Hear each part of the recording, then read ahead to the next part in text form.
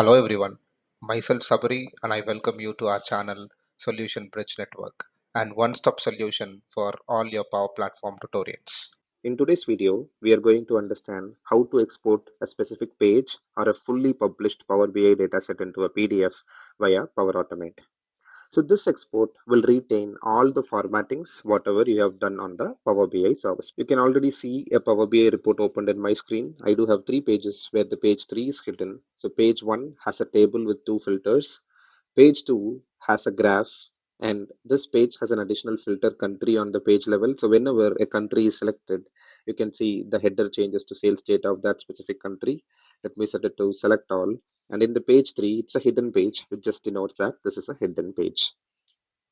Additionally, in this Power BI, I do have one role as a part of the row level security. I call the role name as BTT, which is nothing but a product in my dataset.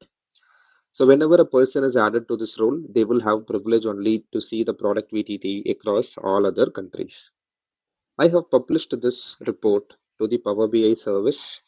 If you see the data here, the location is Fabric enabled and the name of the data set is sales data. So now let's go to the Power Automate flow and start creating our flow. I would like to create an instant cloud flow. Let me select the instant cloud flow and call the name of the flow as its export Power BI pages to PDF, and let's select the trigger as manually trigger a flow and click on create.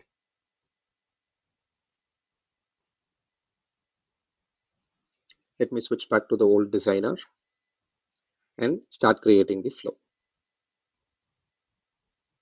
As a first step, what we need to add is the Power BI connector. So let me type in Power BI, select the Power BI connector, and we need to look out for an action, export. If you just type export, you will have two different options: export to file for a paginated report or export to file for a Power BI report. Now we are going to use the Power BI report concept. So let me select that. Once after you select that action, it is mandatory for you to specify the workspace and the report name. So let's click the drop down, select the workspace as Fabric enabled, and now in the drop down, select the report as sales data. You can see the export format is predefined to PDF. I would like to keep it the same. There are additional formats as well. You can export it as PPTX, a PowerPoint file, or a PNG, an image file. There is an option here which says include hidden pages. And if you see the drop down, you have yes and no flag. By default, all the hidden pages will not be included in the export. Let me explain you all the additional options later. Now let me add in another step and I'll send an email. So let's use send an email V2 connector and then send this as an attachment to my email address. Let me select my email address. I'll say PDF export. Please find attached. I would like to call the name of the attachment as PDF export dot PDF, and the attachment content is a dynamic content that you need to select from export file, which is called as file content. Once you are done, you can save this and let's test the flow.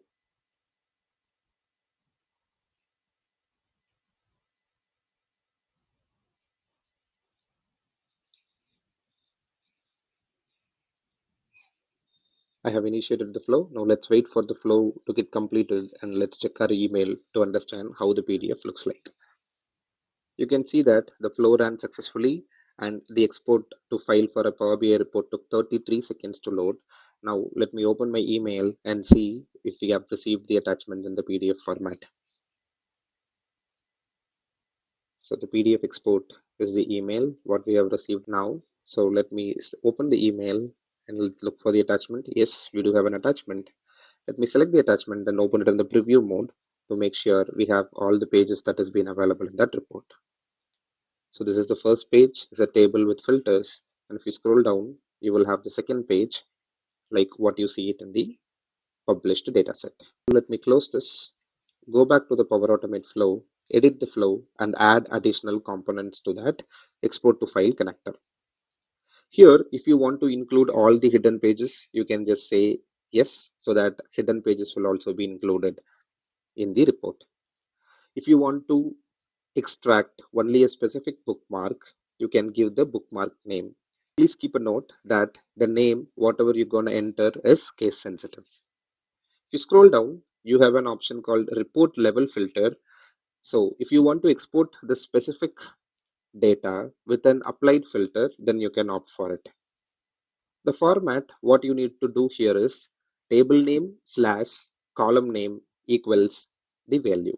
So my table name is financials slash my column name is country, and I would like to use an OData filter EQ, and in the single quote I'll call in the name of the country. I add a space. So it's financials is my table name slash country is my column name with an equal to symbol and the value. This is also a case sensitive field. So if you have the country C capital in your column name, make sure you use the same. Let me save this and let me test the flow.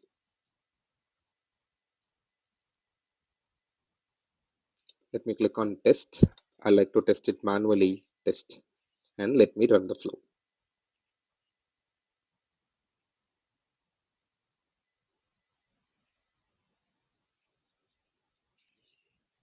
Now, if you remember, we have included the hidden pages and we do have applied an additional filter for the country Canada only.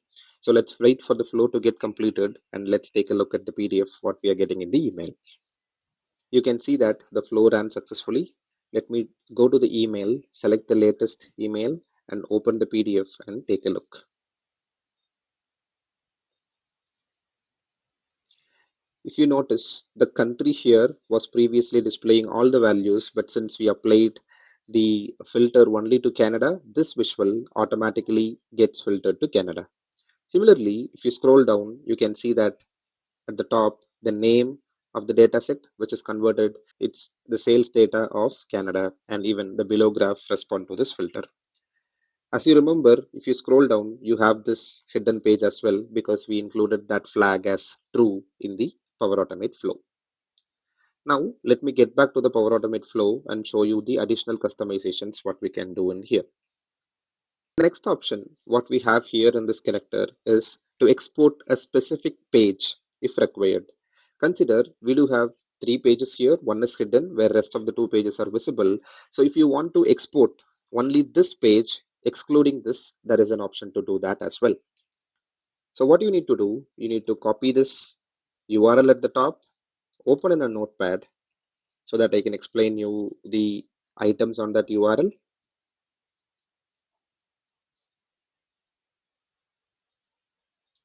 Let me remove the existing content and paste the new one. So this is the URL what we have copied. If you notice here, the URL contains a group followed by a group ID, report followed by a report ID, and next comes the report name. It's not that the Power BI just uses the page 2 as report name. This is the ID which refers to that page name. So just copy this ID, go to the Power Automate flow and paste it in the column which says pages of page name 1. If you want to export additional pages, consider you have a Power BI report with 10 pages and you want to export only 2 pages. What you can do is you can add a new item and specify the page 2 name here. So if you go to the sales data, I like to go to the page 1 and I'll copy the ID from directly in the URL bar. So let me copy the report page ID, go to the Power Automate flow and then mention that page in the page name 2. Now, if you export this, you will get a PDF file with these 2 pages where the filter is applied to country Canada. Let me test it.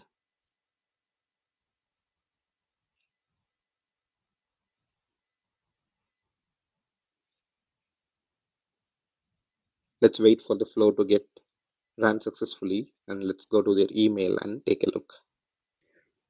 Our flow ran successfully. So let me go to the email, go to the latest email what we have received and preview the email so that you will be able to understand the process. Now, if you see, the page order has changed based on the report page ID what we have configured in the Power Automate flow. So the first is sales data of Canada and the second is tabular view. If you remember in our connector, we have made sure to include the hidden pages, but the additional page filter what we have given excludes that page name. Hence, this include hidden pages, yes, is overridden by this pages concept. So one additional option, what I would like to show you here is how to implement this row level security while exporting this data.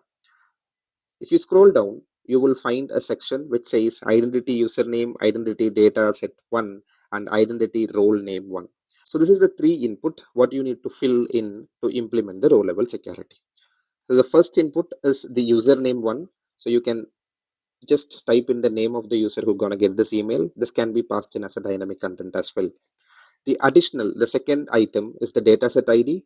So let's go back to the report, go to the workspace where your report is hosted and look out for the dataset, the semantic model of that report. If you see here, this is the report and this is the semantic model. So I would like to select the semantic model and I'll copy the ID, which is the dataset ID. You will be able to see that ID next to datasets slash. So copy this, go to the Power Automate and paste the dataset ID. If you come down, the final input, what you need to give is the role name. So role name is nothing but whatever you configured here. Make sure this is a case sensitive. So it's VTT. So let me go back to the Power Automate flow and type VTT. Now once if you save this and run this flow, let's see the output in action.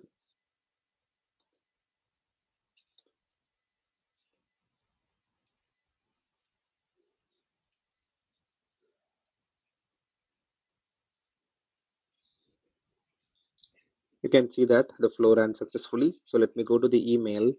Let's close the previous attachments what we have opened. Go to the latest email and click preview of this item to see the data.